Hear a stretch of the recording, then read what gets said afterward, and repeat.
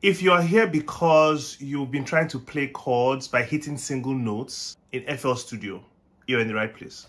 If you're here because you've been trying to do the thing where you can repeat notes by hitting a single key, you're also in the right place. If you're here because you're looking for someone to make you feel a little better about your weight, maybe you're not quite skinny enough, but you're not really so chubby, you're also in the right place. Because men, I'm fat. So the problem I had was that on FL Studio, I would want to play chords, but I didn't know any music. I still don't know any music theory. And I wanted to play chords, and I want to play all kinds of chords. And FL's chord picker was limited. I am solving that problem by using something called Komplete Kontrol. So Komplete Kontrol comes from Native Instruments. It is their VST host. So Komplete Kontrol is not a host, but it's not a VST of its own. It's a VST host. If you have anything from Native Instruments, anything Native Instruments makes, Komplete Kontrol can house it and play it. Now, the best thing about Komplete Kontrol is that it is free. I have made chapter markers, so you can just skip to the chapter markers if you like. What I want to do is to be able to play chords by just hitting my keyboard. So if I come and click this little musical thing, this play thing, and then I activate scale right here. See, once it comes on, that thing turns blue and there's a play button beside it. I think it's called Smart Play. These are parameters for your Smart Play. Yeah, for the Komplete Kontrol Smart Play. So you can set your root notes, you can set what bank you want, you can set how you want it to like sound. Now, when you look at the chord setting, it is set to off. You don't want it off because obviously you want to play chords. It has two settings. It has chord set and harmonizer. Chord set just means that it will play a bunch of preset chords from a list. Let me show you. At chord set, so it removes some of the options here. These are all the chords. You can play 8 different major chord scales, I guess. I don't know. See, that's how much I need this. I don't even know the correct thing to call it.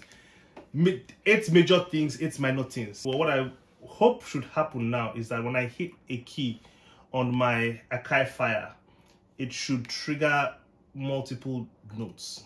So, like that. There you go.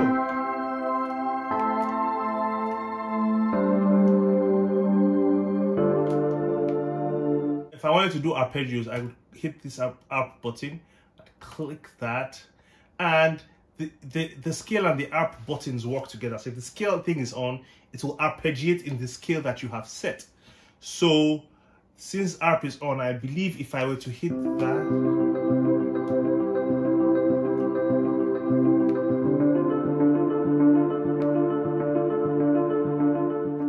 works fantastic. Let me change this to note repeat. Now, note repeat is, if you want to mess with like hi-hats, note repeat will do it. So just imagine that this is a hat. So it will go, it will repeat like that. And it has all these settings for the timing as you would like. Okay, so let me record that.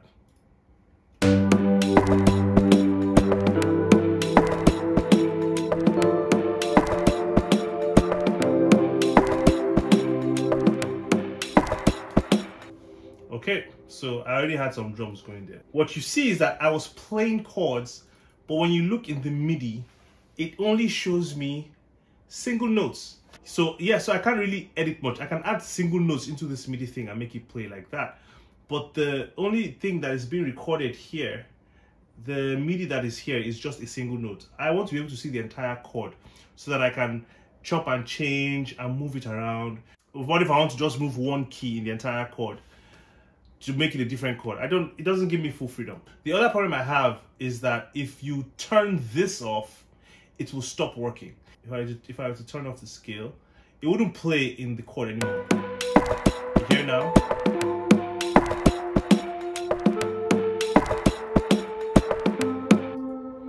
I'll have to turn this back on. So that's a serious problem.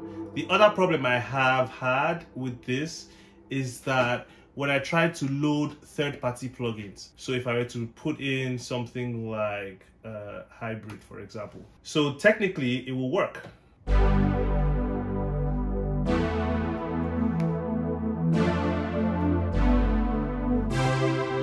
But sometimes, you know, midway through using this thing, yeah, it does that. See, that's the exact problem. So I cannot get the interface back until I have to close it and reopen it and do this and do that again. So here's a workaround I found. I can route the MIDI out. So to route the MIDI out, let me put another track in there really quickly. Put a synth. Actually, I'm a little bit obsessed with hybrid. So let's do it. Let's do hybrid. Okay, so roll that guy up. By the way, if you're wondering how I move that thing, move the thing up on the bar. It's shift and scroll. Then what I will do is I will just assign an in and an out for the MIDI.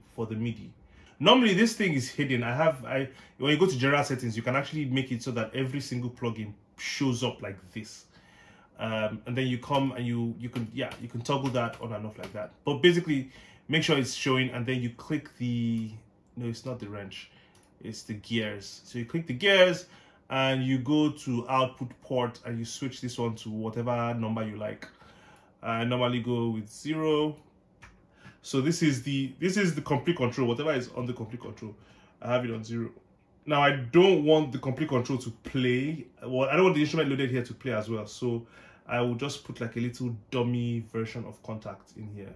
I have the scale all mapped, and then I will come to hybrid and I shall set the input port to 0. So now I have hybrid here. If I hit my Akai Fire, you see it's playing single notes. However, I'm pretty sure if I come here and click that, it is triggering the hybrid. Okay, so let me record this.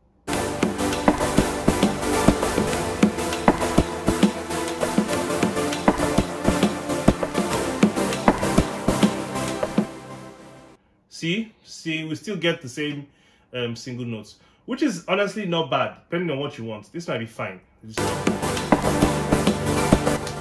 This should tell you how epic my sense of rhythm and timing is. We're very grateful to God that the makers of computer music put a quantized setting in here. If not, people like me would. However, I still had a problem with this situation. So my problem was twofold. Number one, I could not get the full MIDI information to edit. That was a problem. The second problem I had is that it does not work with FL native plugins. So something like, what is Flex? Okay, it's Flex here. Flex is native to FL, right? Only VST plugins come with this extra gear setting. FL native plugins do not come with it. See, this one does not have, it only has this and that. That basically meant that I could not use the Smart Play feature on things like Flex and any other FL native plugin. All right, this is where it gets a little nerdy, but not too nerdy. Komplete Kontrol has both a VST version and a standalone version. If you are on a Mac, you need to go into your settings and enable your virtual MIDI instrument or virtual MIDI keyboard. If you're on Windows, you need to download something. Basically, you need a virtual MIDI driver. That's what you need. If you're on Windows, especially, you need a virtual MIDI driver. A virtual MIDI driver is a dummy that communicates from the outside world to the in, and basically kind of creates a MIDI controller. It creates an extra MIDI controller that you can patch from your physical MIDI controller to your DAW as an extra step. Or not just your physical MIDI controller, but you can patch it from a standalone program and patch it through to another DAW or another standalone program. And basically, you allow them talk together to each other. That's basically what a virtual MIDI driver does, as best as I can explain it. You know, I'm semi-literate about these things anyway. Just Google virtual MIDI driver, loop B1. Yeah, that's what I have. I have loop B1. Loop B1, or you can do virtual MIDI. You can get virtual MIDI. I think I have links to both of these in the description below. What I did is that I routed Komplete Kontrol through a virtual MIDI driver into FL. Talking too much. Let me just show you. So Komplete Kontrol, this is the standalone version. I have it open here. But what I do here is I have my, this is loop PE, this is the MIDI ports. This is the internal MIDI port thing. And once you install it, it'll give you this. So what it has done is that it has created a MIDI controller basically. In order to configure it, you hit edit and preferences, and then this thing will open up, and then you go to MIDI. What you want to do is you have the input routed to your actual MIDI controller. So in my case, it's a V49, and unless it's V49, and then you have your output routed to loop BE internal MIDI. So what that does is that it's going to take whatever MIDI signal you send to Komplete Kontrol, and it's going to pass it through, and it's going to send it out through loop BE. Okay, so I'm going to close that, and then I am going to open FL. You open FL and you want to come to your MIDI settings. See the V49, I have to disable it. If not, it's going to have issues and it's going to crash. I'm very fortunate that I have 2 MIDI controllers, but really you should be fine just having it set up this way. So basically my V49 is disabled, but my loop BE, see, it shows up as a generic controller. That is enabled. So what that means is that as long as this is open, whatever I send, whatever I do here is going to pop out. Whatever I touch there shall be revealed here, essentially. So that allows me, for example, to manipulate flex. Okay, so if you see, so the V49 is not on, but if I press that, it works. That's driving me a little crazy. Let me some guitars.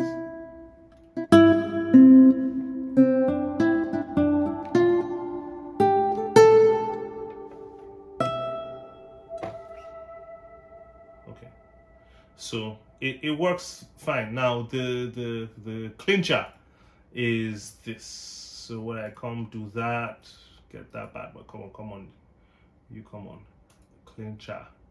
You better be clinched. Chord, I like to set this on harmonizer. Again, some 4, 1, 3, 5, 7. I don't even know what all these things mean. Honestly, I spent a long time reading them around, and they had a whole discussion on scales, and my eyes glazed over when I got to that point. So you can see here when we, let me take it into piano roll. When you hit this guy, you're triggering the chord. And this allows you to do basically all the tricks that you would like to. Well, when I say tricks, people who know how to play piano normally don't have to suffer like this.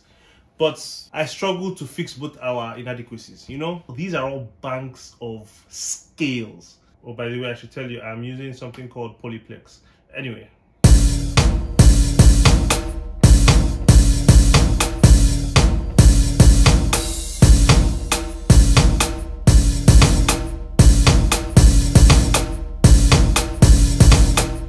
Kind of fun to actually play in chord like that. Okay, let me record that.